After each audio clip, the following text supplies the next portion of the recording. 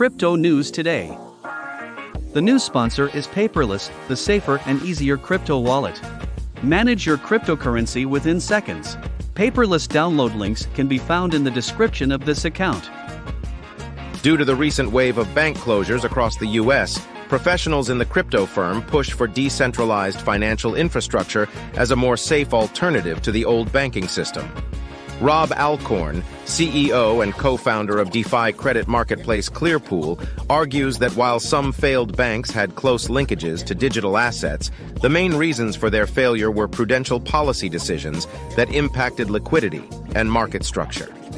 According to reports, cryptocurrency exchange Coinbase, which is now based in the United States, plans to establish a crypto trading platform outside the U.S.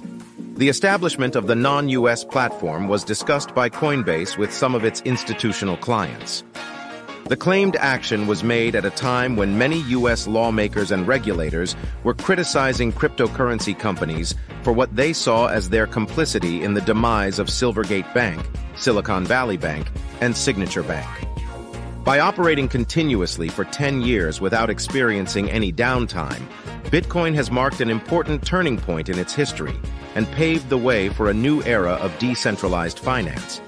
In particular, recent data published by Reddit user Tassiger1 on March 17th shows that Bitcoin has operated flawlessly for the past 10 years, constantly, 24 hours a day, 7 days a week. The duration is equivalent to 3,650 uninterrupted days of operation. Gary Gensler, chairman of the SEC, was hailed as a shining knight of decentralization by Ethereum co-founder Joseph Lubin.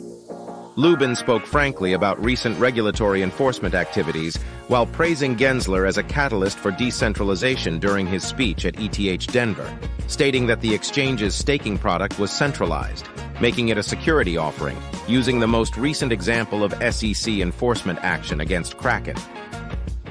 Give a like to this video and subscribe to the channel.